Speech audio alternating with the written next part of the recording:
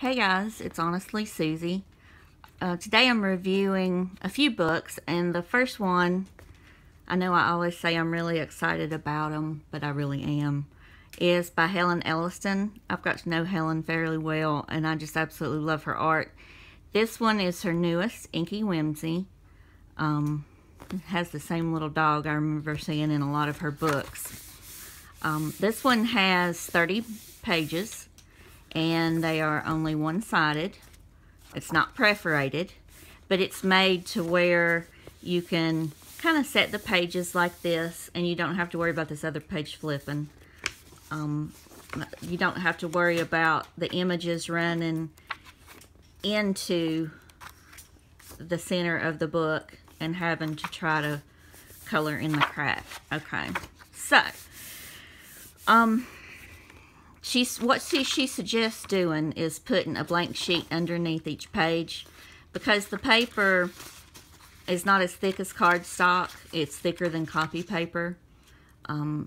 Most of her books have this kind of paper in it. I've never really had any issues with any type of medium that I've used, but I always put a protector underneath so I don't have to worry about it bleeding onto the next image. But you guys know that I'm a pencil lover, so I don't really have to worry about that much anyway. But if you use pens or markers, please make sure that you use something behind the page. Alright, so in this one, she has a lot of different creatures, a lot of different scenes.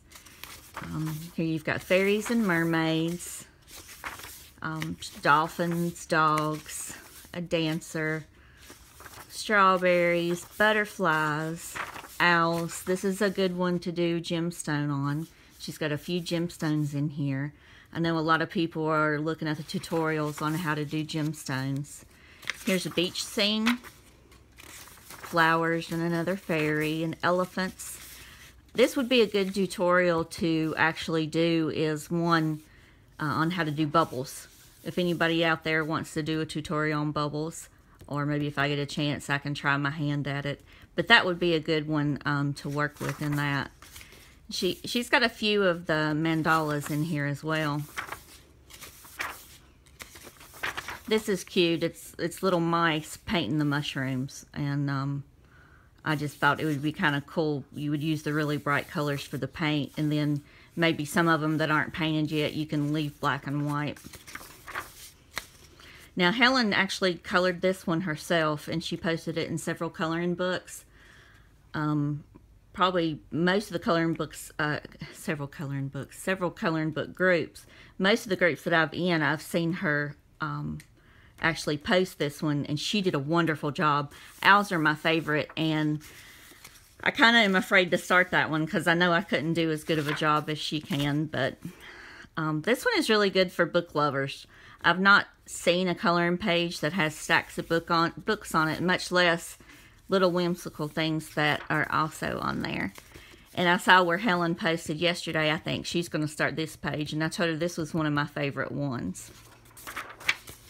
Here you've got a mermaid in the jaws of a shark. But hers are always really fun. She just came out not long ago with Inky Galaxy. And she actually has a video on it on one page that she did. You can go to her website. I'll tell you where all that is. And you can also go to HonestlySuzie tutorials, and you'll find all of her videos. I think maybe she did 5 color-along videos on one page for Inky Galaxy. But here shows some of the images that are in the book.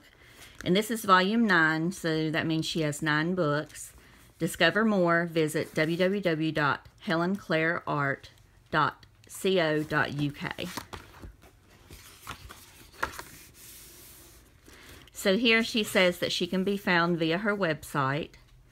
So in her series so far is Inky Ocean, Inky Garden, Inky Mandalas Mix, Inky Extreme, Inky Dinky Blossom, Inky Lifestyle, Inky Galaxy, and now Inky Whimsy. So you can find this book on Amazon, and I'll have the link in the description, and hope you guys enjoy it.